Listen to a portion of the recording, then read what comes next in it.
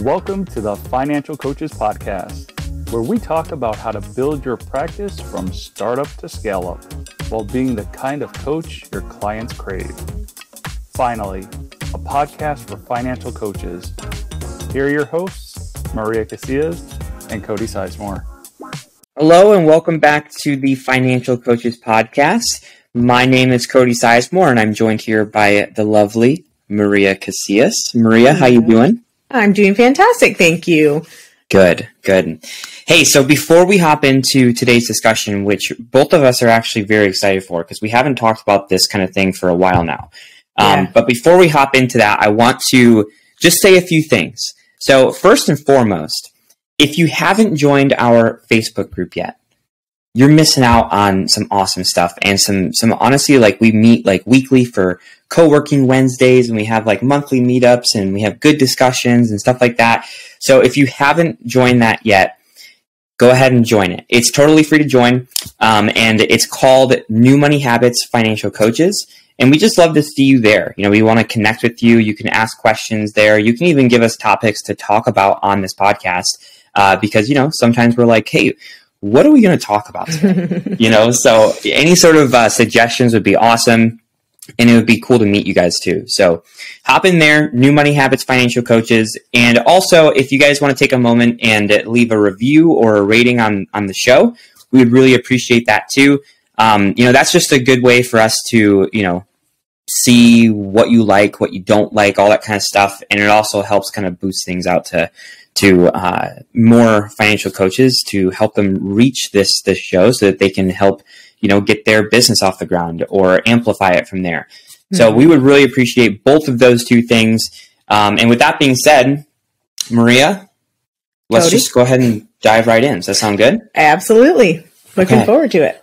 Awesome. So what we want to talk about today is really some tangible things that you can do to get started as a new financial coach. So we understand that the listeners on this show, they're all over the place. Like there's coaches who are listening to this and they've been coaching for years. There's coaches who've been, who are listening to this who are within their first year. And then there's other people who haven't actually started as a financial coach, but they're very interested in it. Mm-hmm. And, they're looking on ways to get started. Like what's the first couple steps? Like what are the few things that I really need in order to get started, or what would make it easier to get started? So for today's episode, we decided that we wanted to speak directly to that new or aspiring coach, anyone who hasn't started yet, or they're, within their first couple months and they're kind of trying to figure out things, and just give you guys some tangible things that might be able to help make things a little bit more smoother and to get you off the ground running as fast as possible. Yeah, so if you're a type A checklister personality type person, this one is for you, because we're going to give you some fun stuff to make a list and start checking it twice. That's right. And we're going to find out. If you're Everyone on here is nice. I'm sure of it. Awesome. So let's just dive right into this list, shall we? Yeah. Okay. Cool. So we were kind of discussing a few things that we thought would be helpful for people to have when they're first starting off. And I think that there's several things, but one in particular that I remember when I first started doing this, it was like a complete game changer. So much headache was taken away from me. It was so much easier. I felt legit, like all those different types of things. and this one thing, as simple as it is, it's having a scheduler. Oh, yes. Yeah, like something that you can send people to just say, hey, like, here's my scheduling link. Go ahead and find something that works for you.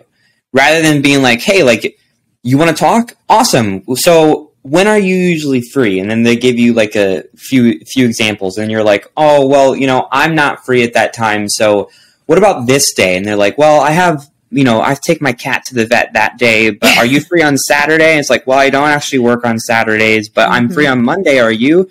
Yeah, I'm free on Monday. How about 5:00? Well, I actually have dinner with my family at that time, but I could do, 4:00 or, like Yep. It's annoying. It goes forever. Yeah. Yep.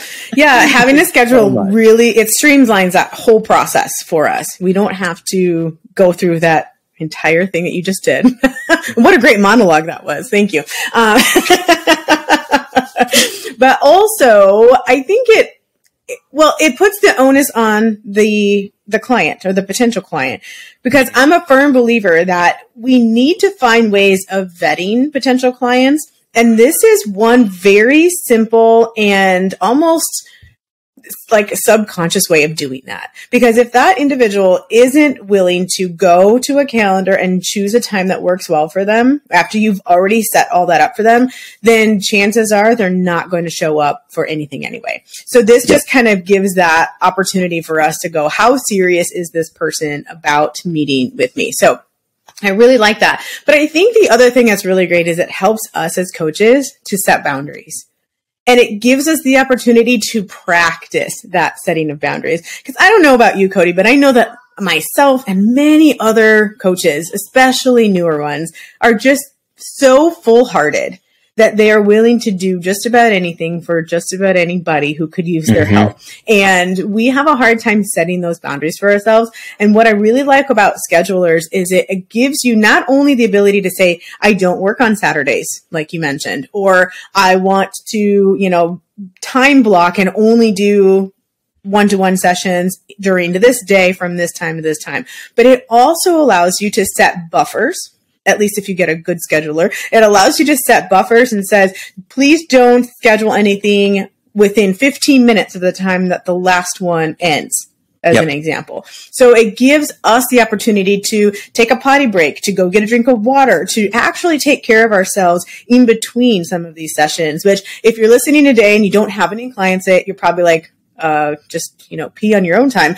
But I'm telling you, when you start putting clients on a schedule like that, if you've got them back to back, it really is difficult sometimes to, take care of yourself and not just show up 100% all the time. So I really like how it allows us to do that. And for that reason, it's one of the first things that I have done in my practice. And it sounds like you did the same. Yeah, definitely. And the buffer is super important because when I first got my scheduler, I didn't realize that you could do that. And I was scheduling people, or people were scheduling rather, like back to back to back to back. And I was like, oh my gosh, like I don't even have time to go to the bathroom, or like maybe I need like a 10-minute mental reset. Right. But I can't. I just have to like transition like right away. And it made things very stressful. And then I found out that it had that feature, and I was like, my problems are solved. Well, and if you find a scheduler that doesn't have that feature specifically, or in our case, like there was actually, we have a partnership with New Many Habits, and part of the scheduler that we use, they had all of that built in, but then at the turn of the new year, they changed it. They used to have it according to user. So there were 3 of us users and we all got to set our own schedules with our own buffers, etc. But at the turn of the year, they changed it to where it went by appointment type. And so it actually did happen to me. I think that's probably why it's so fresh on my mind. It happened to me where I was at a volunteer event in a different a different location from like 9 a.m. to 10 a.m. And then all of a sudden there was a 10 a.m. appointment on my calendar. And it's because I technically had that availability, but the buffer had gone away. And I was scrambling at the last minute to go, wait a minute, how do I ask this person if I can, switch that appointment or put it off for an hour? And it just created a lot more of the frustration that I was trying to avoid in the first place. So now that I know that the scheduler does that, we've been able to switch things a little bit. But if your scheduler doesn't do that and you want a buffer, just create different times, different lengths, for your session. So instead of setting an hour session, for example, do 50 minutes. Or instead of an hour and a half, do 75-minute sessions. So that way, when you're done with that, your client actually has an expectation that it will end at the quarter of an hour, and then you have that 15 minutes built in to take care of yourself. Yeah. So, and another thing with these schedulers too is like, it makes you seem legit, which you are, by the way. Mm-hmm. But, to everyone else, it makes you seem legit to where, instead of trying to go back and forth and find a time that works best, you can just send them like a link that's branded and just be like, hey, here's my scheduling link. Go ahead and find the time that works best for you. Right. Even if it's the first client ever, they don't realize that. They think that you have to do this in order to manage your entire roster of clients. Mm-hmm. Yeah, exactly. So a few schedulers that I'm aware of, I personally use one called Calendly. Mm-hmm. So it's like calendar, but instead of calendar, it's Calendly. So LY at the end instead of ER. I really like that one. I think it's really, really good. And, it's very user friendly as well. And it's very visually appealing. Mm-hmm. But I know that there's other ones too. Like Maria, I believe that you use something called Acuity. We do. Mm-hmm. Okay. So how do you like Acuity? I really like it. I love how once the appointment's scheduled, it's very easy to reschedule that. You can cancel, reschedule, talk back and forth to somebody. It allows for you to have the client say, what is it that you'd like to talk about during this session? So there is some opportunity for speak back and forth. And it has been completely streamlined, which is nice. I didn't know, again, that they changed that over the course of the year. That new buffer thing. So that was one little curveball that was thrown our way. But other than that, it's been fantastic. Yeah. And I know that both of these also have the opportunity to integrate with different apps. So, for example, like with Calendly, you can integrate it with your CRM or like an email kind of thing to where it sends out like emails for reminders. It can send out text messages for reminders. Mm-hmm. It can integrate with like a Zoom account if you want to, do Zoom. You can even collect payments from it too. I was just going to say, it can integrate with your payment system. Yep. So, but that's not all super necessary to have when you're first starting. Something you can kind of work into. Mm-hmm. But that does kind of go into a good segue of the other thing that I think that, is pretty critical for people to have when they're first starting. And that is to set up a Zoom account. Mm-hmm. Right? Because as much as in-person coaching sounds like the way to go, and you can do in-person coaching if you want, if it's people locally, but you're really pigeonholing yourself. Because like there's going to be people outside of your city, outside of your state that need your help and that want to hire you as a coach, but you can't, drive across the country and say, hey, I'll meet you halfway kind of thing. So having a Zoom account is really good for long distance coaching relationships, but it's also good for just convenience too. It's way easier to meet with people out of the comfort of their own home or your own home. So there's no extra driving. There's, all that time invested into it.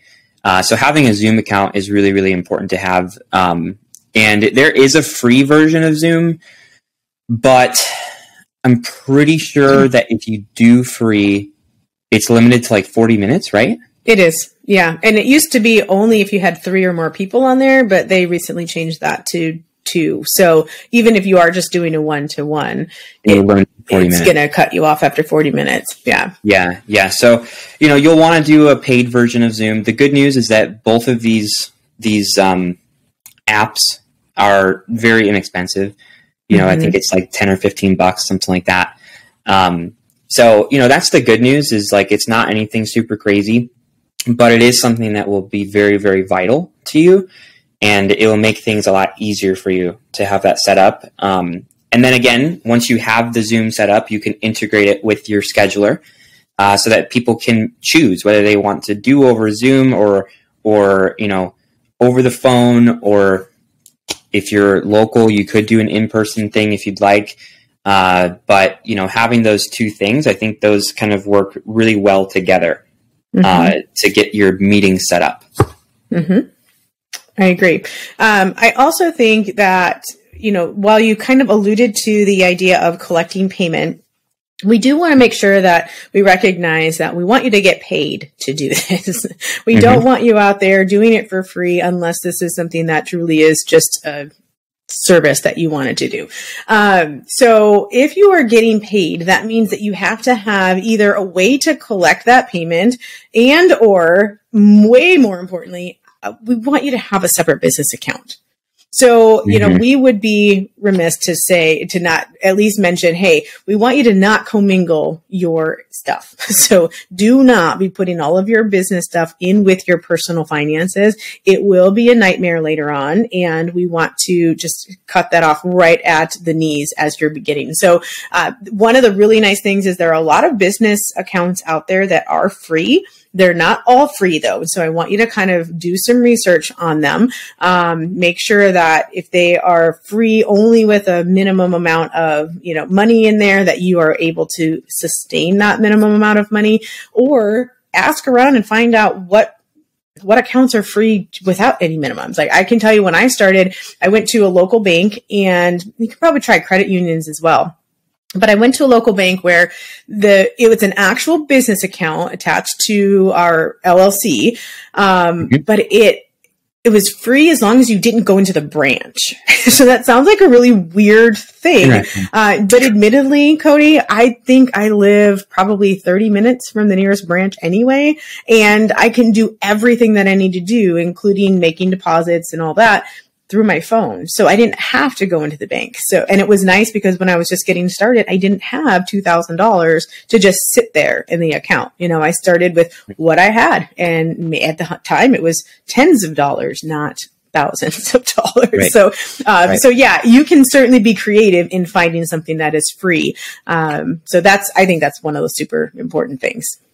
Yeah, I agree. You know, keeping things separate. And, you know, when we say separate, we're not saying to never take money from the business to pay yourself. Like, right. No, we're not saying that. That's not what we're saying, but we're saying like, as far as organization goes, you do want to keep that separate so that everything's nice and clean.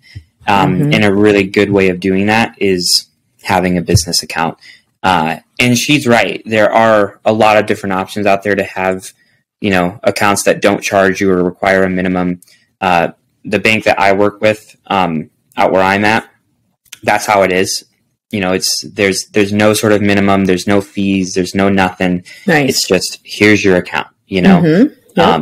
So having that would be really, really important too. And, you know, I also think that another thing that would be helpful is between collecting payments and talking to people and bringing on new clients and, you know, fielding your leads and all that kind of stuff, like you need to stay organized, right? So a way to stay organized, to remember like who I'm talking to. So I talk to a lot of people every day. And if I didn't have some sort of system to where I knew who I was talking to, when I need to follow up with them, what we last spoke about, all that kind of stuff, then I would forget about some of these people simply because I talk to a lot of people. And with forgetting about them, they slip through the cracks, and that could have been a potential client of mine, right? So I missed out on that opportunity. And even when I am working with clients, like there's going to be certain things, like maybe like a note that I have, or maybe I work up like a form for them after our meetings that like encapsulate like what we talked about and what I want them to work on and stuff like that. And not having some sort of system in place to keep everything organized is going to be very messy, right? So I think that having some sort of structure, some sort of app that you can do, that you can utilize to keep track of everyone and everything would also be very helpful. So I use something called Trello. It's a free program. There is a paid version, but honestly, the free program is it's awesome.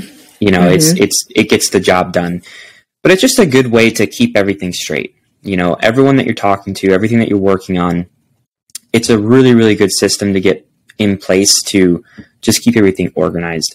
And that's going to be your best friend, because once things get so out of control that you're just working on untangling like this web of information in your head every day, that's when it starts to get like really overwhelming, and you don't want to do that.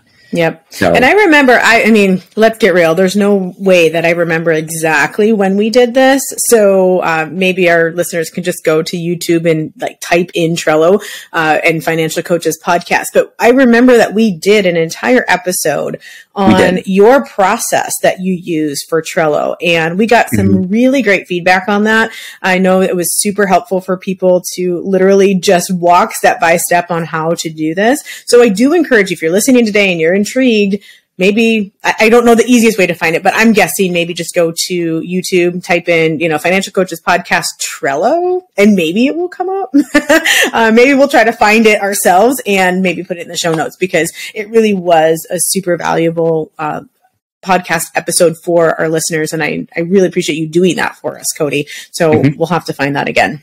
Yeah, or even just scrolling through the episodes and looking for something that sounds like that. Maybe Trello's not in the name of the episode, but it has to do with like, organizing or following up with leads or something like that, right? Okay. It should be in there somewhere. Yeah. But that's a really, really important thing to have. And that sometimes gets confused with like a CRM. So CRM, that stands for Client Relations Manager. Right? I have that right, right? I think it might be Customer Relations Manager. Customer Relations. Okay. Yeah, right. But that's okay. It's same letter. Kind of, yeah. So it's similar to a CRM, but it's not. Like, the way I use Trello is more so of like just organization and lead follow-up, whereas, the way I use a CRM is building like my list. So like an email list, sending out campaigns, creating landing pages, all that kind of stuff. That's what I kind of use CRMs for. And again, like, having a CRM is definitely going to be something that you'll want to do eventually. I don't think that you'll, have a financial coaching career for years and never use a CRM. Like, at some point you're going to have a CRM. Is it absolutely necessary to have before you get started? No. In fact, I think that I went my first 6 months or a year without one. So, it's important to have, but it's not something that you absolutely need in order to get started. Yeah. The way I look at that is the last word of that is manager, right? So, I think, like so many other things, it's something that you want to bring into your life and your business when you are not able to manage it. So if you have 1, 2, or 8 clients, you probably can easily manage that with something simple like Trello or just whatever organizational tool you use. It's when you start getting so much business that you can't handle and manage that on your own anymore. That's when you're going to want to go and invest in something that will allow you to streamline that at that point. So it's kind of like when we talked about the scheduler, in the beginning, we're like, well, I mean, technically, if you only have 1 or 2 people, you could manage that. You could manage your schedule, but being able to streamline that right away helps you with so many other things. So if we're looking at here's what we want to do, you guys. We want to make sure that we give you the tools that you need in order to get started, but we don't want to overwhelm you with so many tools that you're like, I don't think I can ever start because I'll never get any of this together. So we're trying to highlight some of the ones that are almost absolutely necessary to begin. We have these few things in place before you start going out and getting clients, and then act. Go get those clients and build some of this other stuff after that. Yep, exactly. You don't want to be paralyzed with all of this. Yes. Like the most important thing is that you take action, right? Right. But we'll go back and we'll highlight like what are the 2 or 3 that probably are necessary for you to have before you actually start taking action, and then the other ones are things that you can kind of just work in as you get going, right? Yep. So, but as far as a few options for CRMs, because I'm not sure if I would venture to say that most people are not super familiar with that. I know that I wasn't when I first looked into it. But there's a lot of different ones out there. There's several out there. But some that come to mind are Active Campaign, Ontraport, Funneltopia, Kajabi, MailChimp. Is MailChimp one? It is. Yep, MailChimp is one.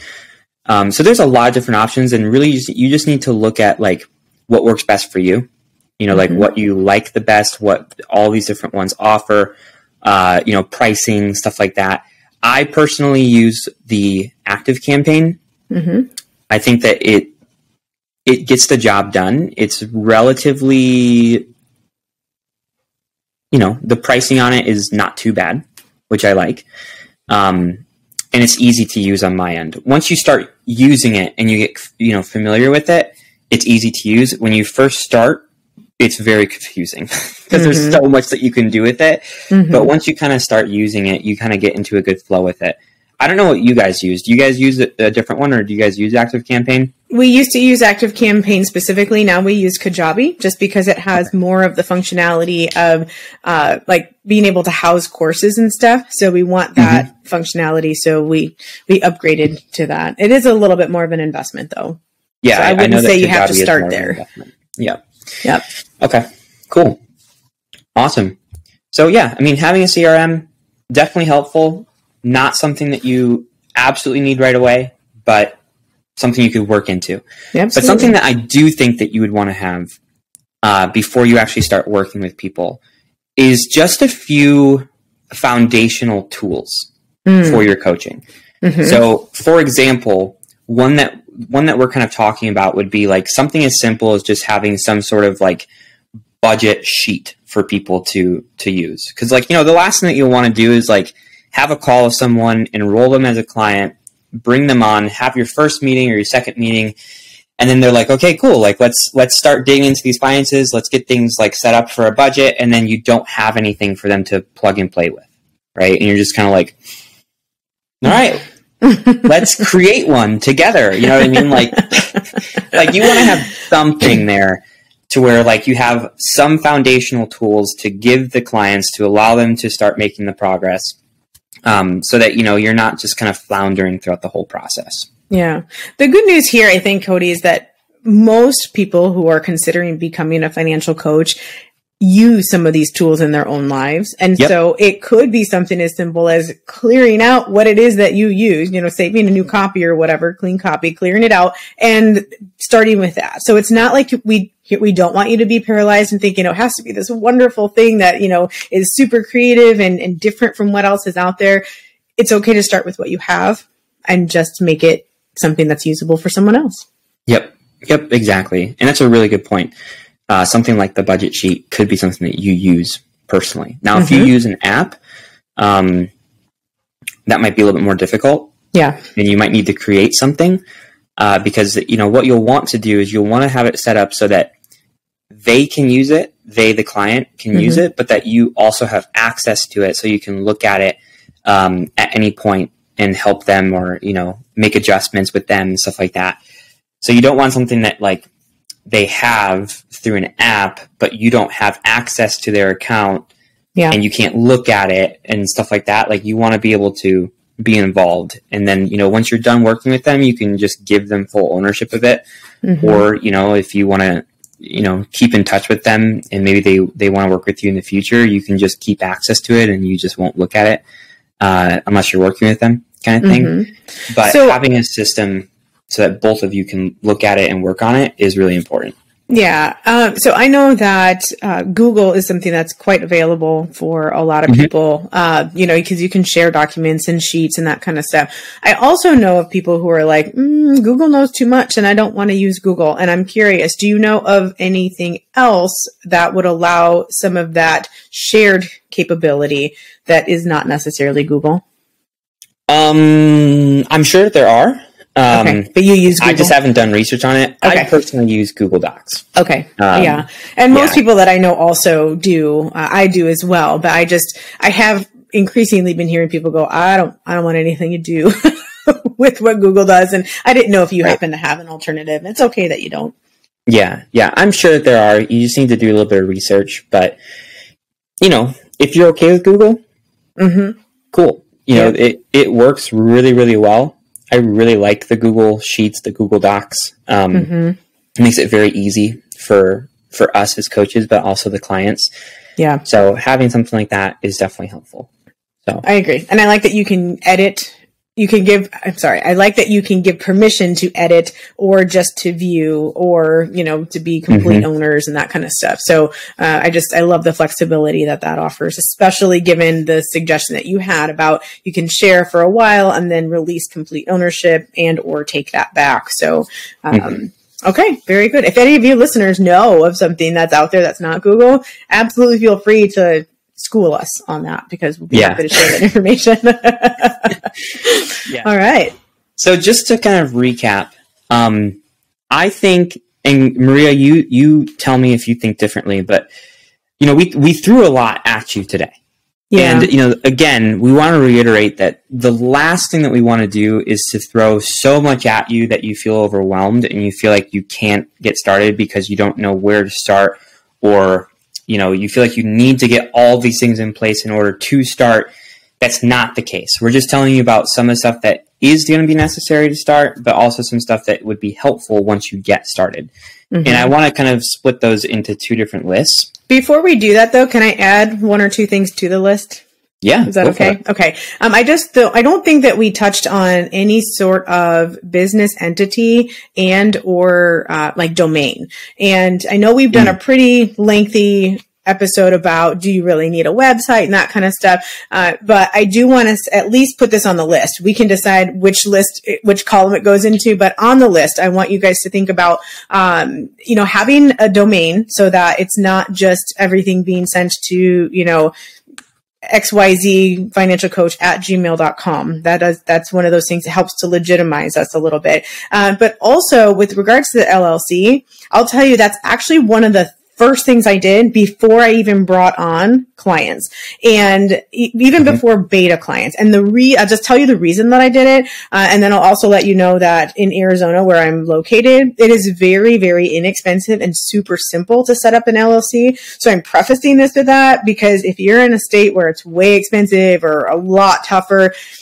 I understand if you're having to weigh those pros and cons a little bit more. But in our state, super simple. And the reason behind it was because I wanted to separate my liability from my whatever was happening in my business from all my personal stuff. I didn't want, especially because we're dealing with money and we're in a, litigious society. I didn't want someone to come at me and say, well, she did X, Y, and Z and it caused me to go bankrupt. And so now I'm going to sue her for everything she has. They can still do that, but now they're just going to sue me for everything my business has, and they don't get to touch my personal stuff. So I just wanted to throw that out there because, we are dealing with some pretty sensitive material with individuals in this particular arena. And a lot of times when we go there, people can get pretty emotional. So use that when you're weighing your pros and cons. And I do think that if you're going to do any sort of entity right now, LLC is sufficient. You don't need to do an S corp or go crazy trying to figure that out. But LLC stands for Limited Liability Corporation. And so it just keeps the liability close to your hip rather than into your deep pockets of your personal finances. Mm-hmm. Yeah, I would agree.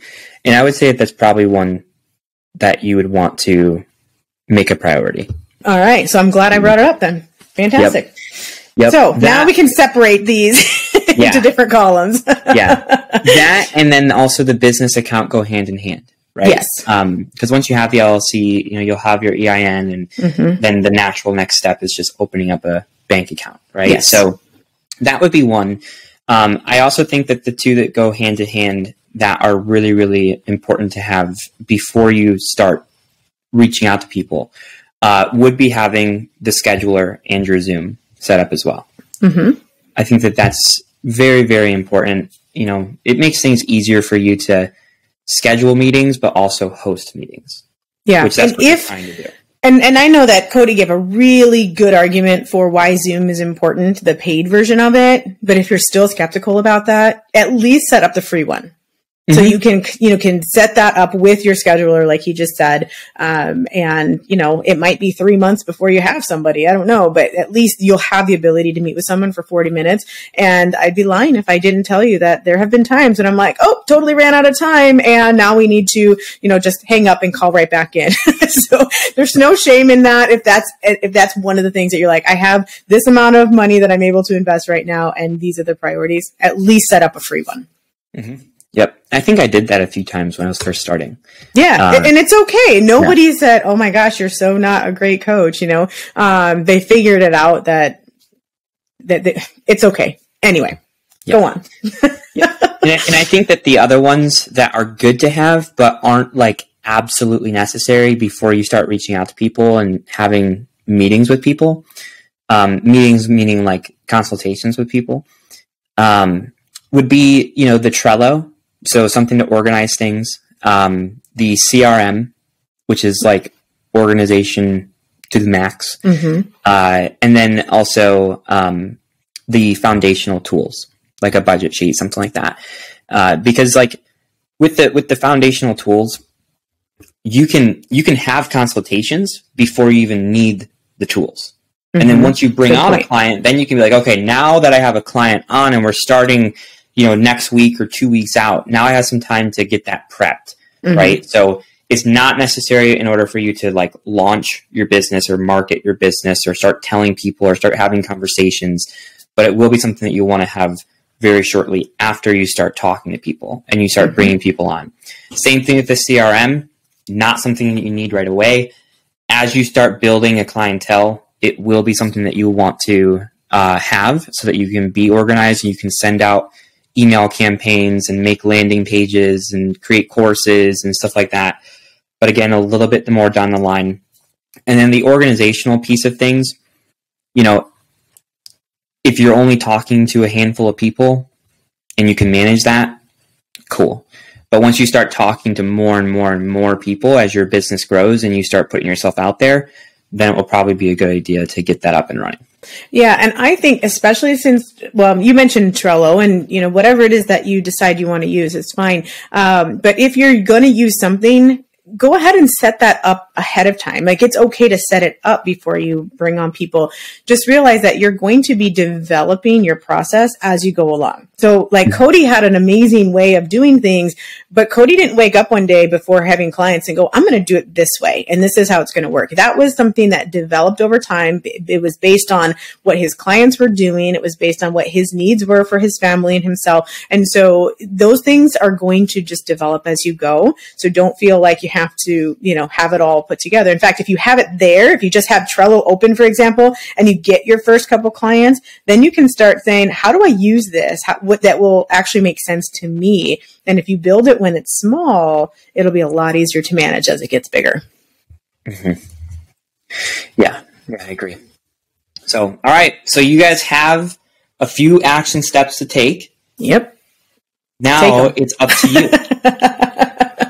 Are you going to take these steps? Are you going to actually start this process? We encourage you to, but of course, if you have more questions or need some extra support or, even just need to like get over like a mindset thing, you're more than welcome to reach out to either one of us. And you can do that through the Facebook group, like I mentioned at the top of the episode. Mm-hmm. Or I believe that we have our scheduling links in the show notes as well. So, if you ever want to hop on a call and just discuss things or how to take things to the next level, you're more than welcome to do that as well. So thank you guys so much for listening. Maria, thank you for the awesome conversation. It was awesome. So we will catch you guys next week for another episode of the Financial Coaches Podcast. Take care, guys. Bye-bye. Thank you for listening to the Financial Coaches Podcast, brought to you by New Money Habits and Sizemore Financial Coaching. Submit your questions to our hosts by emailing podcast@newmoneyhabits.com. Be sure to subscribe to be notified of future episodes and join our growing group of like-minded coaches on Facebook. And until next time, happy coaching. Music provided by Summer School.